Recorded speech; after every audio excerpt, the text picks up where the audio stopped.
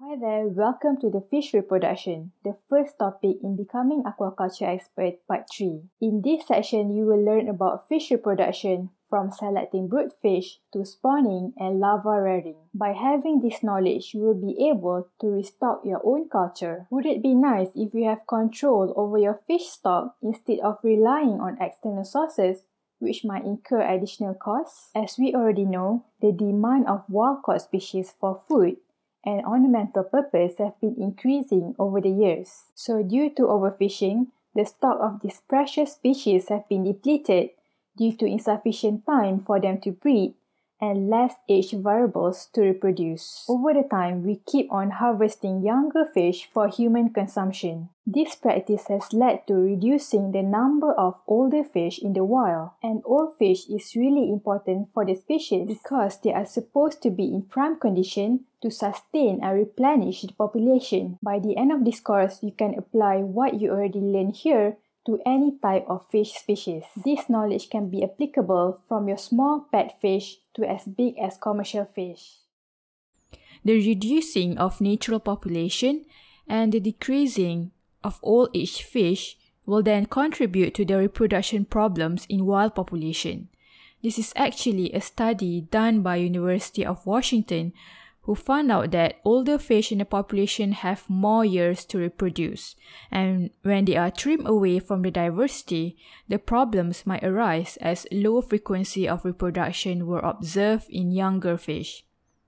So when only the juveniles were left and adults were taken away from the society, it will affect the stability and diversity of the ecosystem. So how did the study of fish reproduction begin? The study of fish reproduction has long been described in a thesis from Henry Van Wilson back in 1891, whereby he described the fertilization of black sea bass from eggs to adults. From there, the discoveries of other species reproduction methods have been growing and increasing, hence the aquaculture expansion. This has resulted in increasing efforts to produce aquaculture species in the hatchery, and various techniques have been developed towards this objective. As I've said earlier, there are various reasons why learning the application of reproductive technologies in aquaculture is important. Firstly, by doing so, we could potentially improve the production of high-value species, not only food fish but also ornamental fish. Farmers who opt for breeding their own aquaculture species could increase profitability while preserving the species' genetic line. Besides, we'll be able to restock the native species in wild population, and it is a good way to conserve the almost endangered species due to overfishing.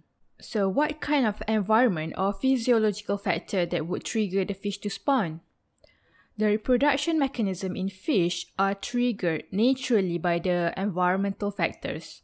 The cues from the environment will trigger hormonal change within the animal, which is stimulated by pituitary gland.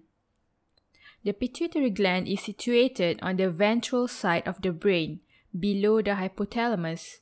It produces, accumulates, and stores the gonadotropic hormones, which plays an important role in ovulation.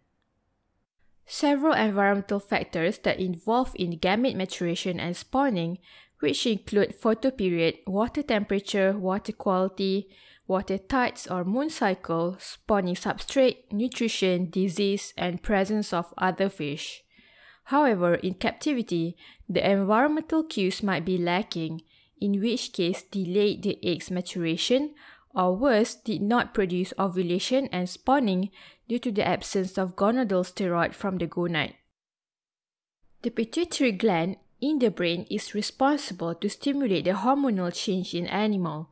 The major hormones responsible for reproduction functions are gonadotropin-releasing hormone or GnRH, which regulate the release of gonadotropin from the pituitary, and gonadotropin-releasing inhibitory factors or GnRIF, or commonly known as dopamine, which inhibit the release of gonadotropin from the pituitary, and the final one is gonadotropin, which release the gonadal steroid from the gonad, particularly follicle-stimulating hormone FSH and luteinizing hormone LH. So, first of all, spawning will be triggered by environmental stimuli that I've listed earlier. When the condition is appropriate, the brain will be triggered. The hypothalamus, which is located at the base of the brain, will release GnRH or dopamine depending on the environmental cues. If the GnRH is released, it will then travel to the pituitary gland and stimulate the release of gonadotropin hormone into the bloodstream. When gonadotropin hormone reaches to the gonad, it releases gonadal-steroid, either 17-beta-estradiol from ovary or 11-alpha-ketotestosterone from the testes for inducing final maturation of the gametes.